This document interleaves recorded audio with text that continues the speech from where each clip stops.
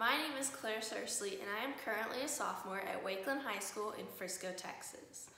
I am excited to have been chosen as a candidate to compete for the title of Student of the Year for the Leukemia and Lymphoma Society.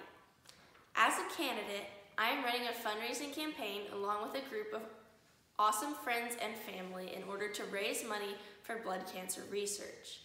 I decided to accept the nomination to run this campaign because I've known way too many people, many of them children, fighting leukemia or other forms of cancer. Beyond the people I know personally, I know many others who have relatives or friends fighting.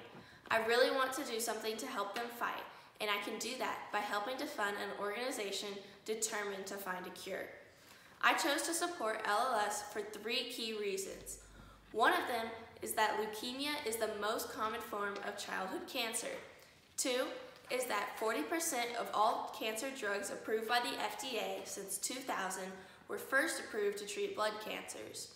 And 3rd is that 80% of the funds raised for LLS go directly to funding research. Bottom line, I honestly believe that LLS will be instrumental in finding a cure. My team name is Enough is Enough. We are ready to work to find a cure, and your support would be greatly appreciated. If you can donate, that would be fantastic. If not, you can still support me by spreading the word about my campaign by sharing this video with your friends and family.